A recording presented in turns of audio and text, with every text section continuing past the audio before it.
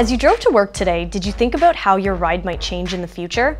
Over the next few years, the auto industry is expected to go through a massive transformation, more than anything we have seen over the last century.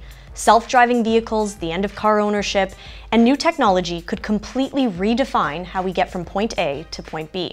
Joining me to explain is Dave Mao from TD Asset Management. Dave, I want to start with self-driving cars. We've heard a lot about when this could happen, companies like Tesla as early as 2019. Is that the time frame, and what are some of the considerations there? Yes, Sarah. So I think Tesla is always a bit aggressive when it comes to their forecast. I think most of the other players in this space right now kind of think that they'll have something ready for the road in the early part of the next decade, so maybe 2021 or 2022. In terms of the considerations, there's a couple of big things that are on the horizon. The first one is auto insurance. Who's going to be responsible if there is ever an accident? Is it going to be the auto manufacturer? Is it going to be the owner of the car? Or is it going to be the person that's in the car? We don't know yet, and that's something that's going to need to be resolved. So I think we'll see some major changes in the way auto insurance works in the future.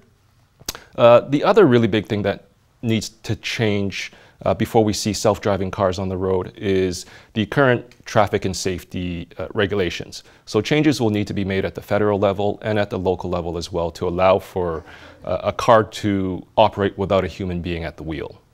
Now, I think one of the really interesting things about these companies is the technology. And what's even more fascinating is you say that changes how we value cars in the future. How so? Yeah, so in the past and even right now, when people make a car buying decision, the things that influence their decision are the visual appeal of the car. Is it a good-looking car? What kind of luxury features does it have? What kind of safety and performance features does it have? I think going forward, there will be less emphasis placed on those things and more on the technology that's inside the car. And really, it's about what that technology can do for you and what it can do to improve your daily life. So think about it this way. Imagine a car that can take you to work in the morning and then take itself to the car wash to get cleaned up, go to the school in the afternoon to pick up the kids after school and take them home, and then at the end of the day, come back to your workplace and then pick you up and take you home. That's a huge difference from how we use cars today. So it's not just about the technology, there's also potentially some demographic trends, and maybe even people won't own as many cars if that's the case. That's right. So most people right now agree that in the future, as autonomous vehicles evolve, car ownership rates will decline.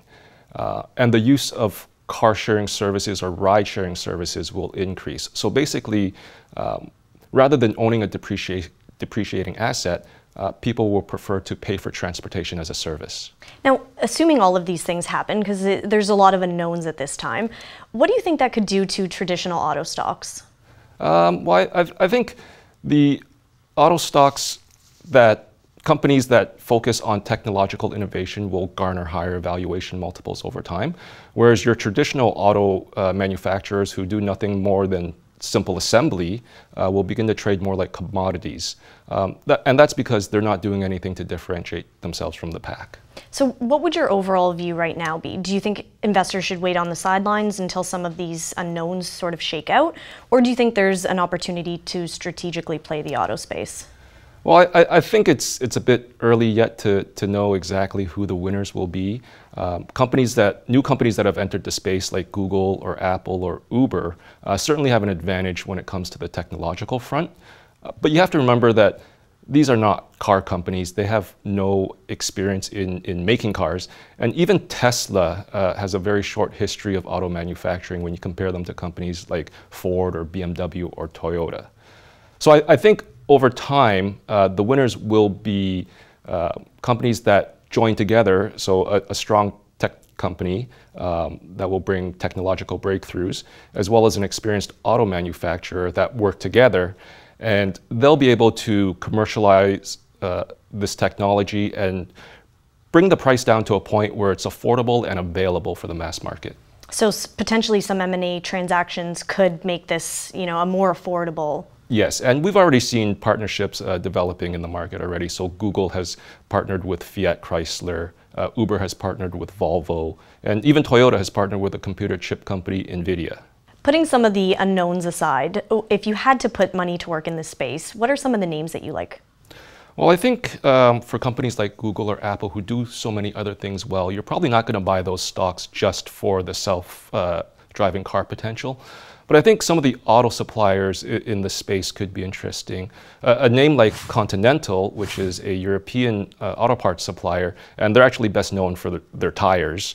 They have a division that supplies parts for driver assistance systems. And I think that part of their business is going to grow faster than the market. And the second name that's interesting is Delphi, which is a US auto parts supplier, but they're also a leader in making active safety technology. And so I think their business will grow faster than the market over time, as well as the amount of content that they put into each vehicle increases over time. Well, you've given us a ton of considerations and lots to think about in the auto space. Thank you very much, David. Thank you.